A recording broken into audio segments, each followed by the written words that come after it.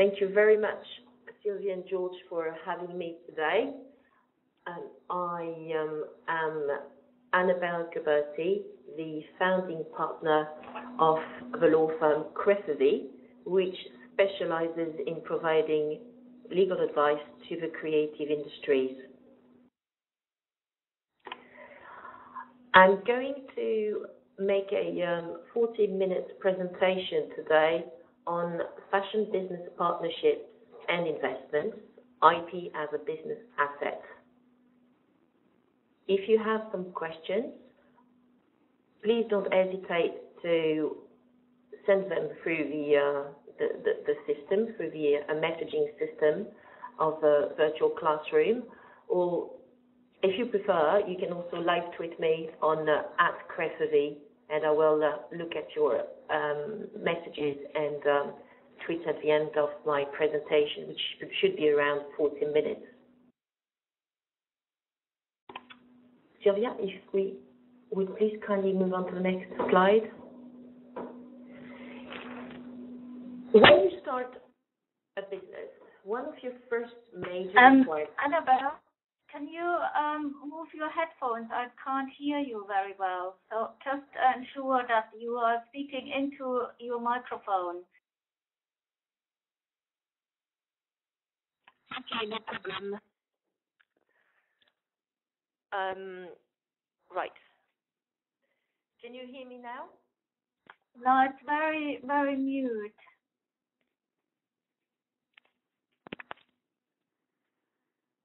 Okay.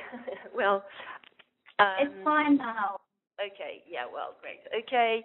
So when you start a business, one of your first major requirements will be to find some funding for your new venture. It's especially true in the fashion world, where you do need a fair amount of raw materials, such as fabrics, spools of thread, tools and machinery, to make your products. Fashion is a resource-intensive business. It's also a labor-intensive business because you do need a lot of, tiny, experienced hands to actually make your products, your fashion products. Even if you do not make the fashion products yourself, you will have to use the services of manufacturers and suppliers, and that will cost money. We can go to the next slide, Sylvia.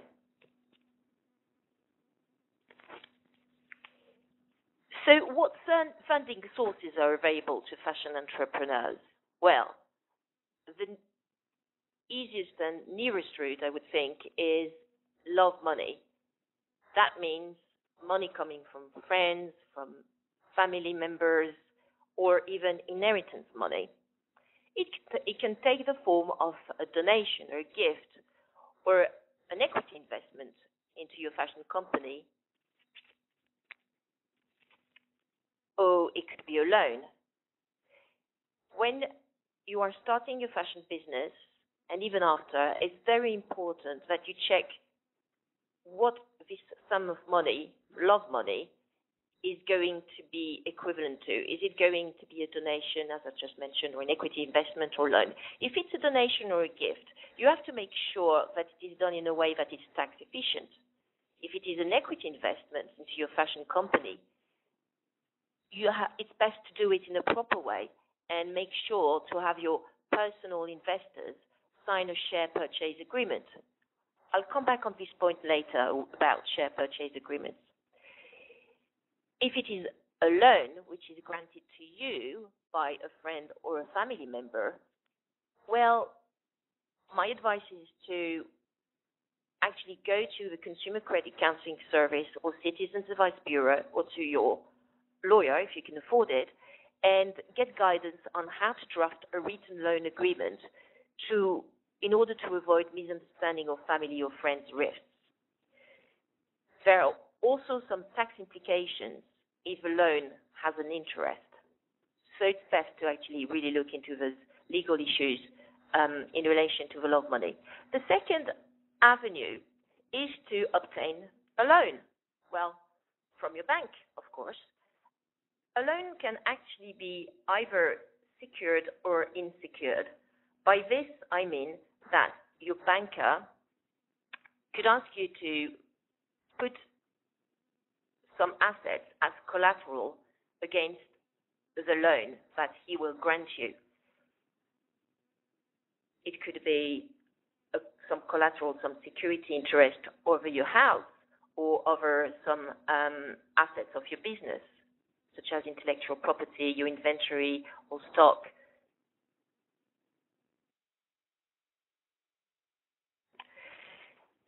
The loan could actually either be personal or a business loan, depending on your circumstances and the duration of existence of your fashion business.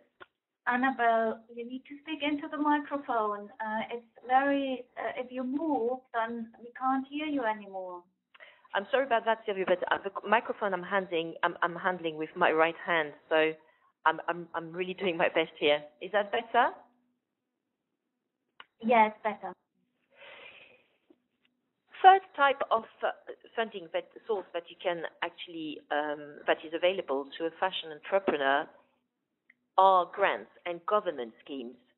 In France, for example, the fashion bank, la Banque de la Mode, allows young design companies to be granted access to credit more easily in order to finance their collections. A young designer needs to apply to the Fédération Française du Prêt-à-Porter Féminin, so the French Federation of women ready to wear, and can obtain either a guarantee to obtain a loan from a bank or even obtain some direct funding from this fashion bank.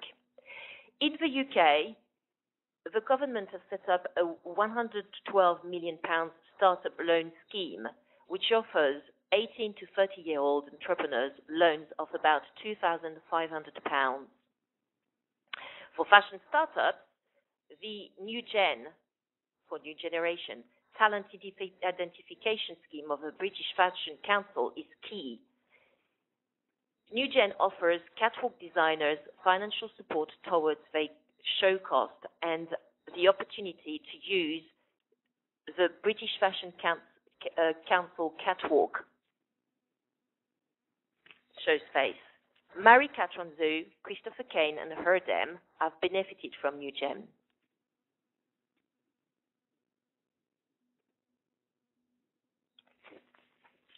Another avenue that fashion entrepreneurs can explore in terms of finding some funding is to approach business angels and venture capitalists.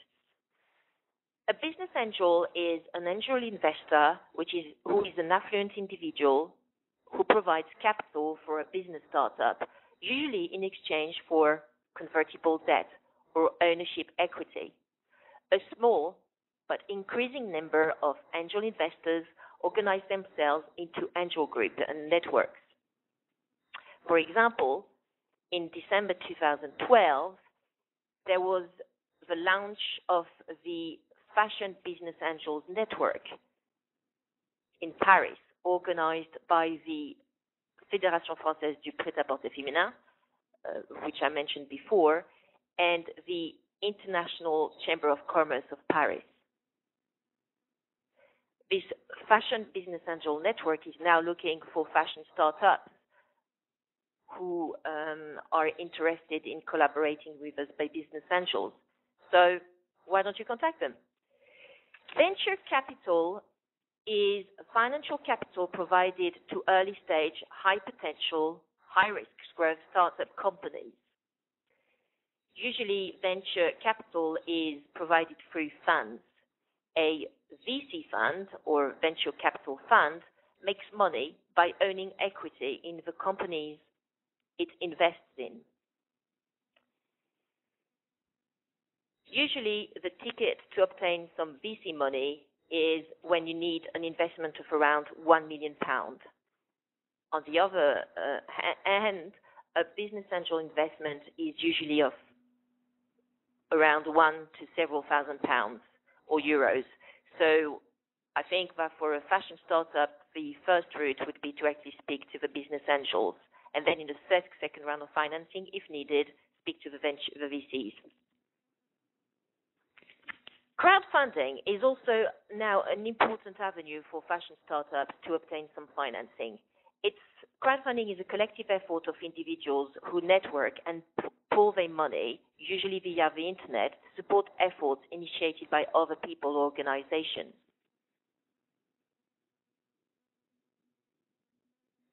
Examples of crowdfunding sites are Kickstarter, Indiegogo. I looked on these sites the other day, and I could see that quite a few fashion startups are advertising their projects there. Usually what they present is for a particular sum of money. In exchange, you will get, say, for example, some bow ties and 2 ties, because we are this new menswear fashion business which is being set up. So if you provide us with, say, for example, $65, you'll get 2 bow ties and a tie after the investment, once the project we finish pitching for the project. It's really worth looking at crowdfunding. And then finally, factoring. Factoring is very common in the US. Unfortunately, it's almost never used for fashion startups in Europe. Factors lend based on the collateral of invoices, also called accounts receivables. Factoring is described as borrowing money using your outstanding invoices to customers as collateral. I had the pleasure to meet in May 2012 in New York during a fashion law seminar at Fordham School of Law, Gary Wassner, who is the co-CEO of Hilden Factors. He is a typical example in New York City of a very hands-on factor who goes to all the shows. I mean, a lot of shows at the New York Fashion Week, has actually a seat on the front row most of the times, and just looks at all the shows. He actually selects his clients by looking at the shows, looking at their shows, and of course, by doing quite a lot of work on their due diligence, account receivables, checking that everything is in good order from a financial standpoint. More on this later. We can move to the next slide now, Sylvia. Thanks.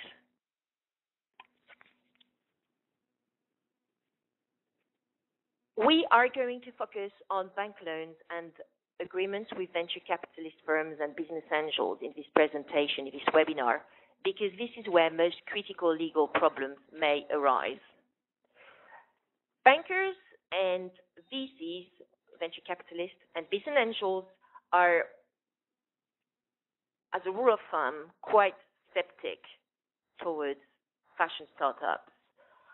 I have been told by quite a few VCs that whenever they see a fashion designer who is talking to them about this great project to make,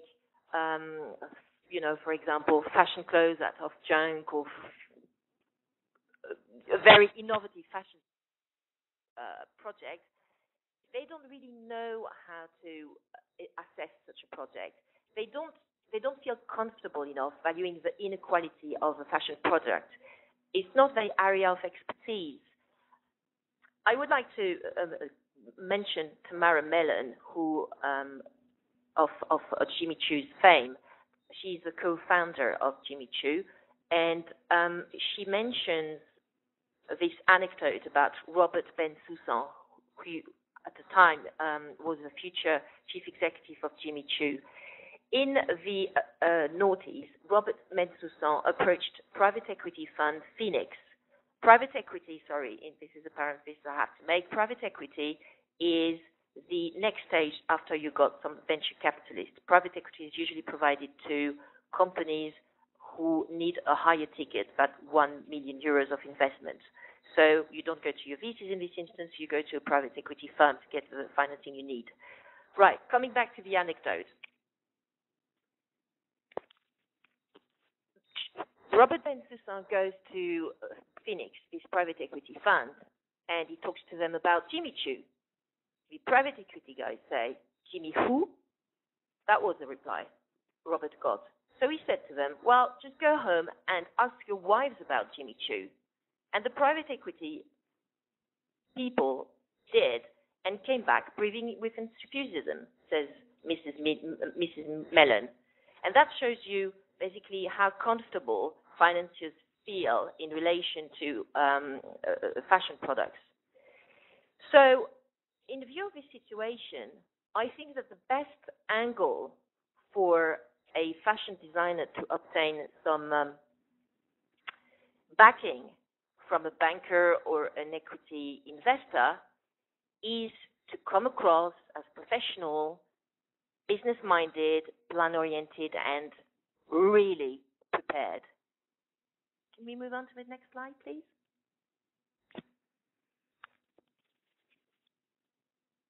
I think that the first step is to prepare a business plan.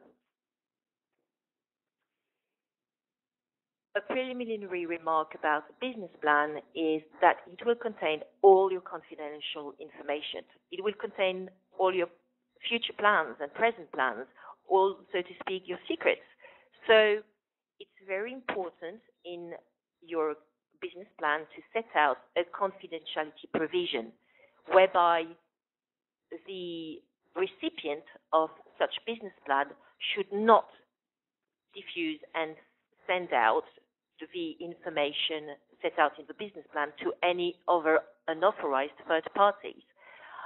I also strongly suggest to even ask your recipient of the business plan to sign a confidentiality agreement. There are actually templates of confidentiality agreements in the Ownit website, I think. So why don't you liaise with Sylvia Baumgart to get those templates of confidentiality agreement and make sure that you have this confidentiality agreement signed whenever you contact a potential investor to have a look at your business plan. A business plan is a formal statement of a set of business goals, the reasons they are believed attainable, and the plan for reaching those goals. A business plan may contain background information about the organization or team attempting to reach those goals. Usually, a 3 to 5 year business plan is required, since investors will look for their annual return in that time frame. It's really strongly advisable to set out in that business plan projecting earnings and cash flow figures for the next 3 to 5 years. Bankers and investors like numbers. They want to see the Excel spreadsheets out there. And it's also really advisable to set out a clear list of your budget allocation that you plan to, basically the various types of costs that you want to have after the funding has been granted. How will you be spending all this money? It's quite good if you actually explain this into your business plan, the budget allocation. Also, it's good, very advisable to set out in your business plan a list and a detailed market study about your clients and prospects. Do you already have some orders placed and accounts receivables? Well, that's great. Say so in your business plan. Also, it's very important to insert a list and a market study about your suppliers, your business partners, your manufacturers, in short, your supply chain, without whom you would not be able to produce the creative products. It's very important to have your supply chain planning sorted and explained in your business plan. It gives you credibility. In addition, it's important to set out a list and a market study of your various points of sale and distribution channels in this business plan. Who are you going to approach to sell your fashion products? Indies, independent fashion stores, department stores, sports stores, general stores, discounters? Are you going to go to fashion chains? Are you going to use the e-commerce as a distribution channel? All these things have to be carefully thought through before you send out your business plan, and they have to be explained into the plan, the business plan. Of course, a presentation of the intellectual property owned by the fashion business or if you have not yet incorporated your company by yourself, needs to be explained and set out in this business plan. On this note, I would strongly suggest that you register your trademark, i.e. the name of your fashion business, your logo, your brand, before you apply for financing. It is very important to have all your trademark in place, because that could be really useful in case some other people are trying to take your name or logo for their own benefit.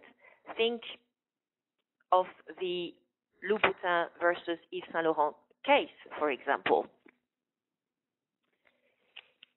Last year, a decision from the Second Circuit Court of Appeal of New York was published, which confirmed that the trademark Christian Louboutin, the famous shoe designer, had on the red sole was actually valid. And thanks to this red sole trademark, Christian Louboutin obtained the confirmation from the Second Circuit Court of Appeal that he was the sole owner of this red sole trademark, and that, for example, Saint Laurent, Yves Saint Laurent, could not sell some shoes which were only for red sole. The shoes from Saint Laurent, if they are monochromatic red, i.e. both the shoe is red and also the sole is red, can sell this type of shoes. But if Saint Laurent was to sell some shoes which only have a red sole, the rest of the shoe being of another color, then that may infringe Christian Louboutin trademark on the red sole. So registering your trademark is very important for a fashion designer, even at the very start of a business. If you have created an invention which is new and industrially applicable, then you need to apply for a patent. In the fashion business, patents are quite rare. However, there is one area which has seen quite a lot of patents being filed, and that is women's underwear. For example, Katerina Plou, an American lady, filed for its registration of a patent in the early noughties in relation to a bra, which basically is a convertible bra, which allows you to put your straps of that bra in many different ways. Katerina, at the same time as she was obtaining that patent, was also speaking to several fashion houses, one of them being Victoria's Secret, of Victoria's Secret fame. After a while, Victoria's Secret started selling into the market a bra called 100 Way Strapless Convertible Bra, while Victoria's Secret has actually terminated any negotiations or talks with Katerina Plou. So what did Katerina Plou did? She actually filed a lawsuit, and the court decided last year that the Victoria's Secret 100 Way Strapless Convertible Bra was very, very similar to the bra described in the patent that Katerina Plou owned. And I read in a fashion law blog that apparently Ms. Plou and Victoria's Secret settled in June 2012. They legal issue. So this is, I think, is a good example of how having filed a patent on the invention, which is new and industrially applicable, is critical. If possible, it's also advisable to register the designs of your most important fashion products, which you think will be best sellers, way before you start selling them.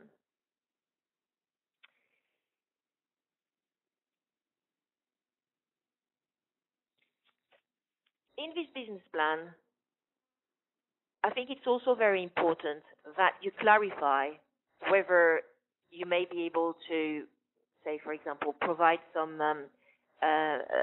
security interest over certain assets. It can be a good point. I mean, it could be a good way for you to convince your banker, for example, to make you a loan to start your business. If you can put some collateral over an asset which you own and that is quite valuable, then that could make the difference between you being able to obtain a bank's loan or not. And first port of call in terms of personal asset could be having a security interest over your house. If it's a security interest over some assets from your business, then it could be security interest over your account receivables or your intellectual property. Can we move on to the next slide, Sylvia, please? And to the next slide. To the next slide as well is good. Thank you. This point about security interest, we're going to discuss in more details now. This is also a very important point that needs to be negotiated with your financial stakeholders. As I just mentioned before, if you want to secure some if you go on to obtain some bank financings, usually you will have more clout, so to speak, or you will have your banker will feel more comfortable, perhaps loaning you this money if you can put some security. And my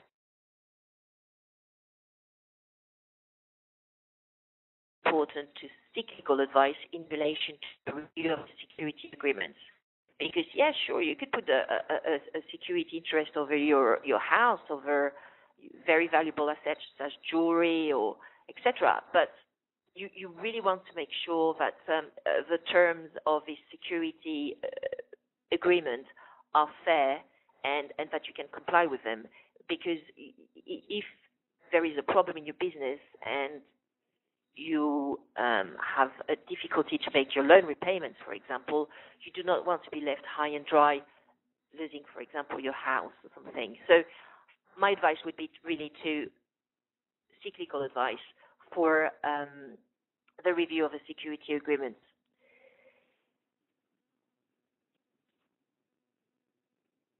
In relation to both bank financings and equity financings, it's really important to make sure that your business and you can comply with the positive and negative covenants, as well as the undertakings that are set out in the various agreements that you are going to sign, and that you can comply with the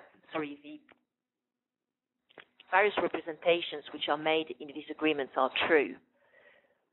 For example, you have to be careful of certain undertakings in your, say, for example, bank loan agreement, whereby it is confirmed that you or your company are the sole and beneficial owner of the intellectual property which is material in the context of your business.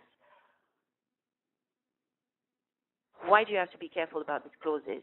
Because if, in fact, you actually co-own this background intellectual property with someone else, say, for example, you're a fellow student from Central St. Martin's with whom you've made the fashion collection together, and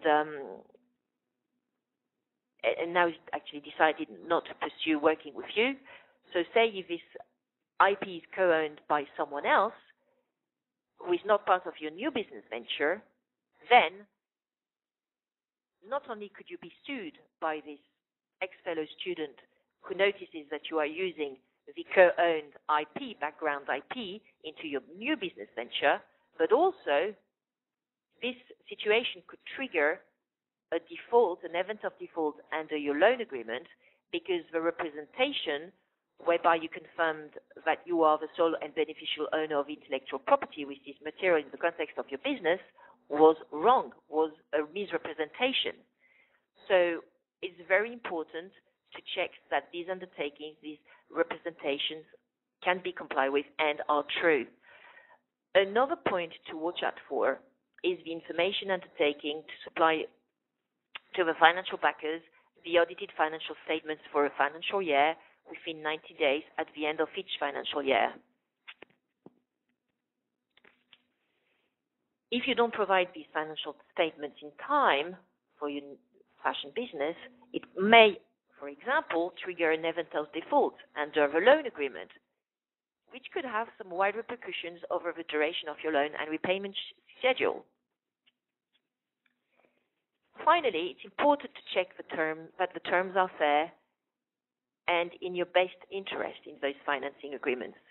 In particular, in relation to a bank loan, it's very important to review thoroughly provisions relating to the interest rate, commissions and fees. Are all these reasonable? The maturity of the loan as well is quite critical, as well as the repayment schedule and amounts. You don't want your repayment amounts on a monthly basis to be too high. You want to make sure that you can actually really repay them. And you also need to check in this bank loan agreement that the events which would trigger an event of default, as I just mentioned before. For an equity deal, it's really important to thoroughly review the provisions of the share purchase agreement. A share purchase agreement is an agreement whereby the equity investors are going to obtain some preferred stocks, some preferred shares in exchange for their equity money. Well, for example, you want to make sure that they're not going to an outrageously high percentage of your shareholding, while you basically end up being a very, very tiny minority shareholder in your company, and therefore you have no control anymore on your business, because the minority shareholder has difficulty in obtaining the decisions that he wants if he's the only one voting for them at various companies' meetings. You also want to make sure that the right of first refusal agreement, if there is one in your equity deal, is watertight and also in your best interest. A right of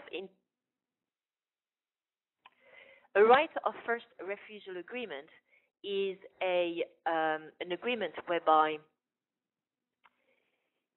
the founders of a company will agree to sell or to propose the sale of their shares first to their equity investors.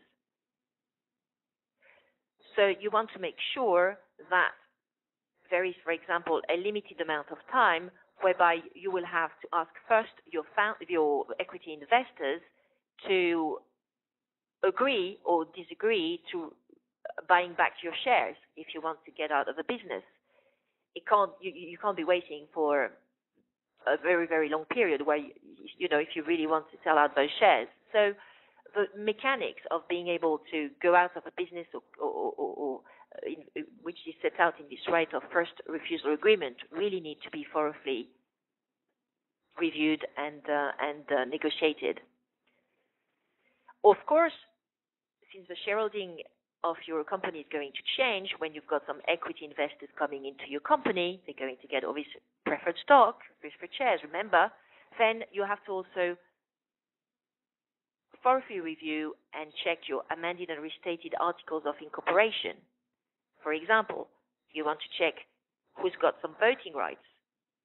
Are the equity investors going to vote as well in decisions which involve your company? Another question is, who is going to sit on the board of directors? Are some of the VCs going to be directors? Are they going to be on the board? There are lots of questions that you need to check, and I would really strongly suggest that you get legal advice in relation to your various equity deals. We can move on to the next slide, Sylvia. Am I doing okay for time, Sylvia? You have 20 minutes left. Now we're going to take a little step back and put on hold for 2 minutes the financial considerations, money considerations that you have to think about when you start up. We're going to think about how to negotiate with your business partners. In parallel, while you are doing all this negotiation with your financial stakeholders, it's important to talk to your business partners. Investment in a fashion business that does not only come in the form of financial investment, intellectual property investment, such as know-how, the intellectual property of business partners, also count towards making your fashion business a success. These business partners who contribute to the development of your fashion business should definitely be well looked after. And in particular, I would advise to enter into written agreements with them to define the scope of this business relationship, and in particular, in order to define how they are going to be financially remunerated and who also is going to own the intellectual property that is going to come out from your business collaborations and partnership. You need to negotiate these agreements too. We can move on to the next slide. Yeah, okay, fine. No, it's fine. We were on the right slide, sorry. So how to negotiate with your business partners? Well, there are lots of ways. Some of them being in collaborations or mutual help that you would provide one to each other. But I think that here, for the purpose of this webinar, we are going to focus on those two types of business partnerships which could trigger the most legal issues, and these are outsourcing and licensing. Outsourcing is the action of contracting out of an internal business process to a third-party organization. It is the practice of contracting a business process rather than staffing it internally. For a fashion startup, that is something that I think you will come across quite often. So you enter into a contractual agreement involving an exchange of services and payments. For example, you may hire a design company to design your corporate identity, brand identity manual, and logo. All these deliverables would be considered to be your company's IP, and you would pay the design company as a contractor in relation to that project. Well, from a legal standpoint, it's very important that you make sure that such contract that you sign with your design company provides that you will be the sole and exclusive owner of the IP intellectual property created by the contractor. So, for example, in the case of this design company, you need to make sure that there is a clause in the contract setting out that you will actually be the sole and exclusive owner of the logo that they have designed for you, of a brand identity manual, etc. You have to make sure that it is a sole ownership that you have, not a temporary loan or license. It needs to be a permanent sale of your IP that you have to strike with your contractor through this outsourcing contract. Moving on to license agreements. Licensing is a partnership between an intellectual property rights owner, called a licensor, and another who is authorized to use such rights, called a licensee, in exchange for an agreed payment, which can be made either by way of a fee or royalty. There are several categories of licensing agreements. Those which would apply in the fashion business would be, for example, trademark licensing and franchising agreements, copyright license agreements, or technology license agreements. In practice, all or some of these agreements often form part of one single contract, since in transfers of its nature, many rights are involved and not simply one type of intellectual property right. License agreements provide fashion startups, small and medium enterprises, as a licensor or a licensee, a wide variety of possibilities in conducting business in their own country or elsewhere. As an IP owner and licensor, your startup or small and medium enterprise can expand its business to the frontiers of your partner's business and ensure a steady stream of additional income for you.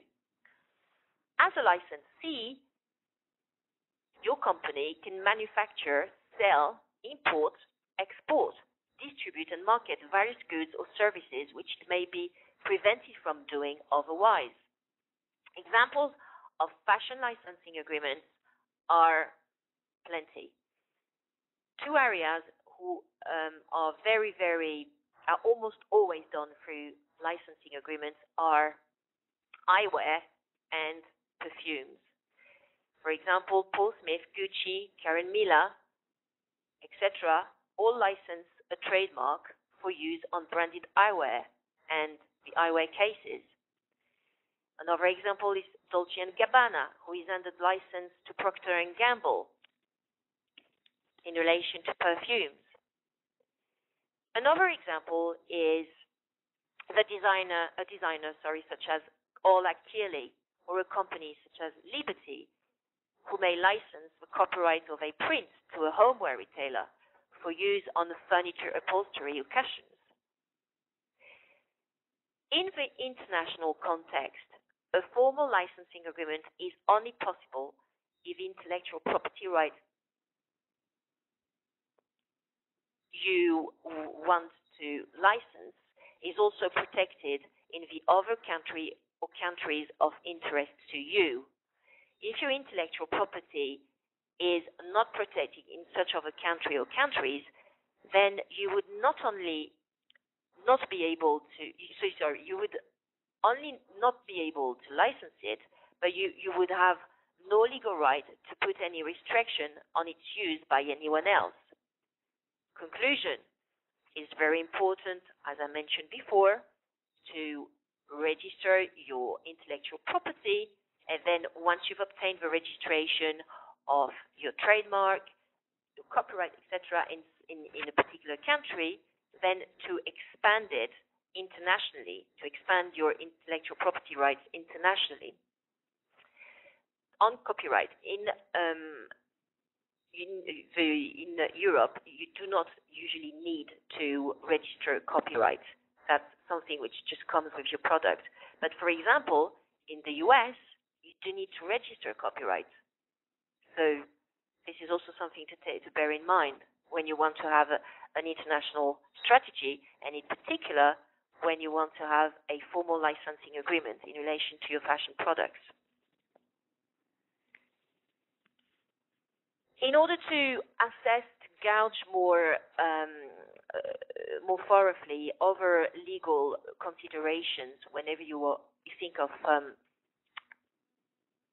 signing a license agreement, I would strongly recommend that you read the excellent PDF document entitled Intellectual Property in the Fashion Design Industry, published by the Center for Fashion Enterprise. I can send you further information about that at the end of the presentation if you email me. Okay? We can move on to the next slide, Sylvia. Thank you. Just to say, it's also on our website, or people can go to the Center Fashion Enterprise website and will find it there. Okay, thank you. Right, now we're coming back to the financing issues we were talking about before we had this aparté, this little chat about licensing and outsourcing. So, what's next after obtaining funding for your fashion business? What are your duties? Well, your duties all start when you finally obtain the coveted financing. You have to be ready to face these responsibilities, financial and others. How do you do that? You can go to the next slide. Thank you. Well, you have to step on top of your finances and your loan repayment schedule. This is a rule of thumb. If you have obtained, a bank loan, you really have to make sure that you pay your loan repayments in time. You also have to look after your equity backers by giving them updates on your business on a regular basis. Obviously, if they sit on the board of directors, you will see them quite a lot. Well, you have to make sure you get on well with them, because that actually will be very critical to the success of your business, especially if they're on the board of directors or else. You can also send them some press cuttings if your fashion business is mentioned. You can ask them also to mentor you. A lot of business angels are seasoned business people themselves. Usually, if they are wealthy, it's because they've done fairly well in the business world most of the time. Well, why don't you ask them to become your mentors as well? I don't know, send them big Christmas cards. You have to be creative, but you really have to look after your equity backers. Same thing applies if you have obtained a bank loan. You need to be in touch with your banker. Especially you in particular, you really have to let them know sooner rather than later if you encounter difficulty in meeting the loan repayments. A financial who is well looked after will prove more sympathetic in case you need some extra financing, a reschedule of your loan payments, or anything else. You also have, obviously, to develop a thriving creative business, a thriving fashion business. In particular, from a financial standpoint, that means that you have to collect your account receivables within a reasonable time frame. I know that in the fashion world, sometimes certain stores, distribution channels, tend to take quite a lot of time to pay their invoices, and so you end up having some account receivables for a very long amount of time. I think this is particularly true with department stores. Well, okay, this is a context, but really best practice would be to get paid within a month, your account receivables. So this is really what you have to work towards, and to put in place a good process so that cash comes into your business, because cash is the key, especially in a fashion business. You've got to have some cash coming in. Also, I would strongly suggest that you follow, especially as a fashion startup, that you follow the principles of lean manufacturing. Lean, L-E-A-N, manufacturing is a production practice that considers the expenditure of resources for any goal other than the creation of value for the end customer to be wasteful, and thus a target of elimination. Remember Gary Wasner from Hilden Factor I mentioned before? Well, when I met him with the other people attending the Fashion Law Seminar in New York in May last year, he said to us the following thing. He said, bankers don't really understand fashion businesses. We asked him, why?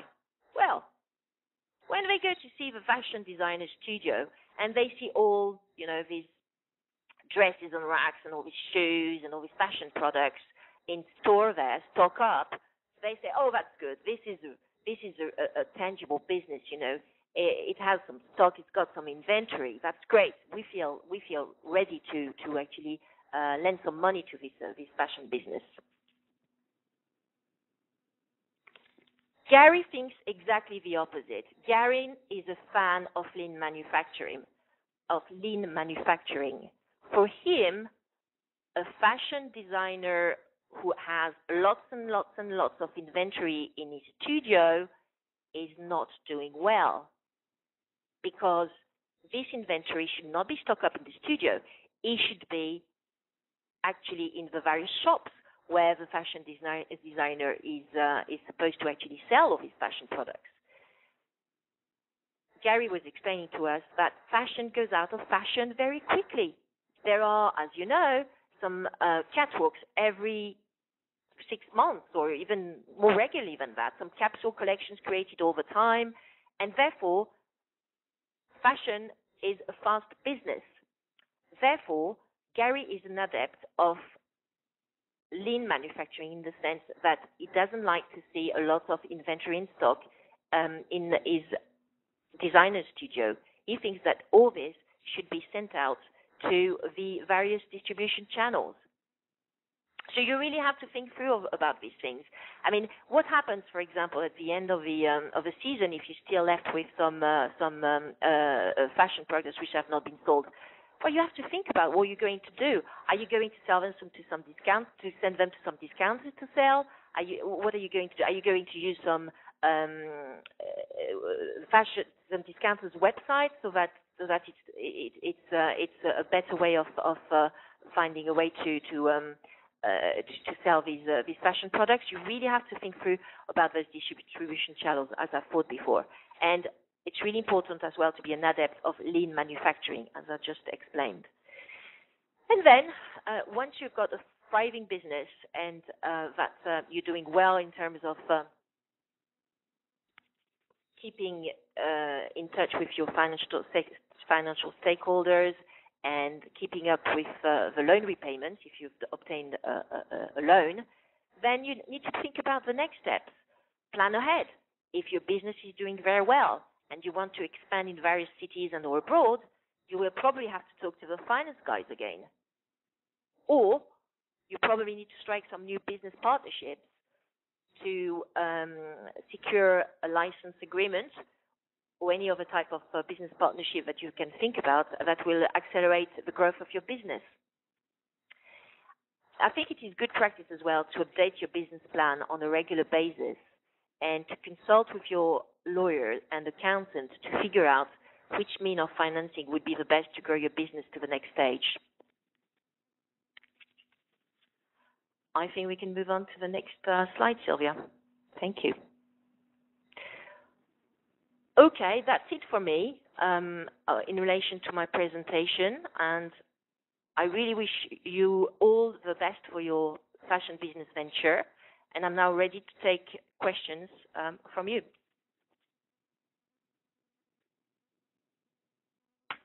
You can use the chat box to send us some questions. I'm checking my Twitter account as well to see if there's been any live tweets. Don't hesitate to live tweet on @Crefovi if you wish to get answers to your questions.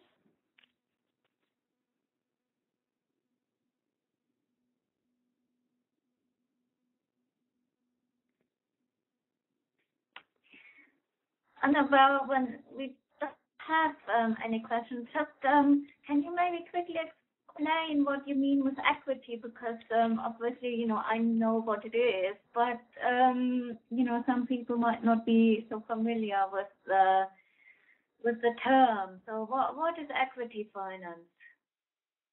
Well, as I think I've tried to explain, equity. But I'm happy to, yes, of course, to expand on this. Equity finance is obtaining some funding money from third parties who will, in return, obtain some shares, some preferred stock, some preferred shares from your company. So that is what is equity finance. Equity finance, as I also, I think, briefly touched on before, is divided in different types. When you are a startup, you usually speak to the business angels, because business angels usually invest up to, I'd say, probably $1 million, so that each business angel would invest several thousands of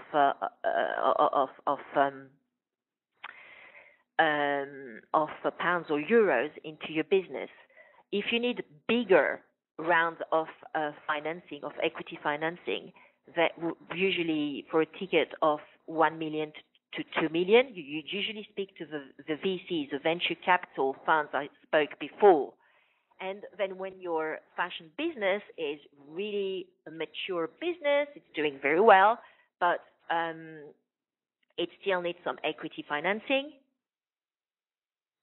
you would speak to the private equity funds, because here the ticket of entry for a private equity fund would be higher than a few £1 million or euros. But I think, guys, for you, it's going to be at the next stage. For the moment, we were focusing this webinar on fashion startups. So equity finance for fashion startups would be, I think, targeted towards mainly business angels and for some of you, perhaps, venture capital funds. And as I mentioned, there is this new business angels network. It's called Fashion Business Angels, Réseau Business Angels Mod, which has been launched last year in December by the Fédération Française du Prêt-à-Porter Féminin and the International Chamber of Commerce of Paris. So why don't you talk to them? So any European designer can apply? Well, nowadays, I think the economy is global, and especially if you, for example, sell your product over the internet, your possible clients, your prospects and your clients will probably be based all over the world. So I think that a business angel has vocation to invest internationally, but this is something that can be checked with the network in particular. The lady who manages this network and who is the coordinator between the business angels and the fashion entrepreneurs is called Ms. Joku. I think her name is Patricia Joku, Jokhoo, and she works for the Fédération Française du Prêt-à-Porter Féminin. So it might be a good idea to speak to her and check. Okay, I think we don't have any further relevant questions. So shall we just end this? And if people have questions, then they can either email you or email us, and we will try to follow up. Thank you so much, Sylvia. If you move on to the next slide, actually, there's going to be my details if you would like to follow up with me after this webinar. I am available on annabelle.gauberti@crefovi.com, and I would like to thank again Sylvia and George for organizing this webinar in such a swift and efficient manner, and for being so nice with me in explaining to me how to do a webinar, because this is the first one in my life. Great, thank you all, and good luck with your fashion enterprises. All the best. Thanks, Annabelle. Bye-bye. Bye, everyone.